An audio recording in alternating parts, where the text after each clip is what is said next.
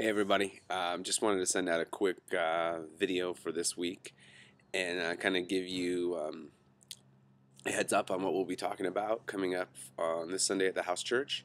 And we will be discussing Matthew chapter 4, verses 16 through 29 as we discuss our core value of truth. A couple of things I want you to think about maybe are how Scripture has affected your life, and that can be if it's affected it a lot. That can be if it's not affected it at all. But maybe how it's affected your life, different seasons of your life that it has affected you.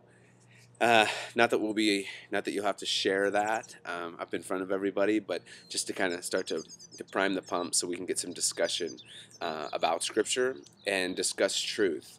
And maybe even think about how you see the world engage truth and what they think about truth and what truth is, and just maybe some thought starters there. I really enjoyed last week. I loved talking about worship with you guys. I really love sharing the meal after, and just seeing how God is knitting our community together. I'm blown away. I'm humbled. I'm stoked to be on mission with you guys, and just looking forward to this Sunday. I don't think that we have anybody signed up for childcare for this weekend. Kevin's going to be sending out an email in a day or two with the logistic information on snacks and childcare.